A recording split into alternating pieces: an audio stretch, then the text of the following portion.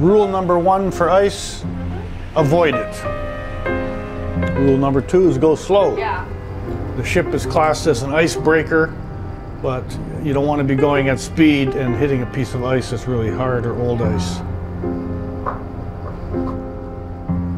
In 1988, I got on my first Greenpeace ship in Canada as a volunteer.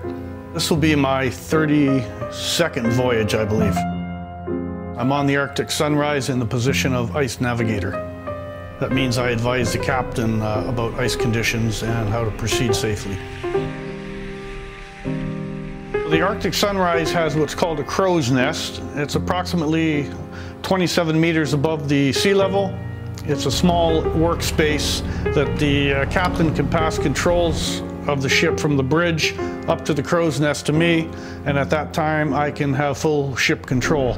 I see a hunk of ice at starboard, maybe half a mile ahead, over. Okay, copy that. When you are ready, I will pass the control to you.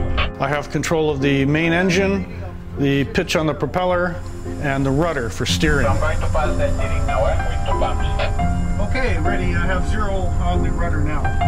So I can go ahead, astern, port, starboard, and increase or decrease the speed as I need to. Gives you a great view from up there. From 27 meters high, I can see a lot further in front of me. Then I can look and pick my way through the ice, through the leads, avoid the heavy stuff, and pass through the thinner ice. The first year, second year ice, we can push our way through a lot easier. Old ice, harder ice, multi-year ice you want to avoid. We can still maneuver amongst the old ice inclusions, but that means a little more sensitivity and finesse.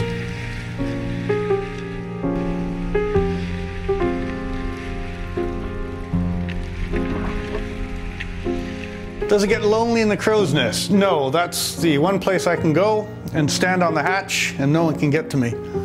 They can send me up a coffee if they want, but I bring my music up there with me too, so.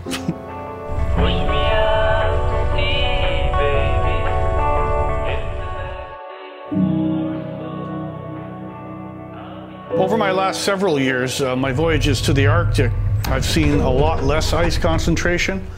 And this year I've looked at the ice charts between Canada and Greenland, and there's absolutely no ice at the moment. Well, there's a number of countries that are almost drooling at the fact that the Arctic is melting, opening up, making it more accessible to look for more fossil fuels that we can't even afford to burn. In 2013, we were up in the Arctic trying to tell the world that Russia is continuing to look for more oil. We went there to non-violently protest, and the Russian authorities, I'll say, they didn't take it too kindly. So they boarded our ship, seized the ship, and they ordered us to go ashore at gunpoint and put 30 of us in jail. The charges in the beginning that they tried to nail us with were piracy, and that was 15 years in jail. I was in jail for 1 month before I had a phone call, so I was allowed to call home, and they told me it's amazing what's happening. There was 2 million people signing a petition. There was 11 Nobel laureates demanding for our release. After about 2 months in jail, when I came out and saw all the support, I couldn't believe it. Thank you. And then I'd almost thrown in the towel, so to say, given up the fight. I said, okay, it's been 30 years, I give up. What more can I do? And then I saw this young Swedish girl, Greta, and how she was raising all this, I'll say, attention, to say the least, about climate change. We are tired of greenwashing, empty words and promises from people who pretend to care about our future.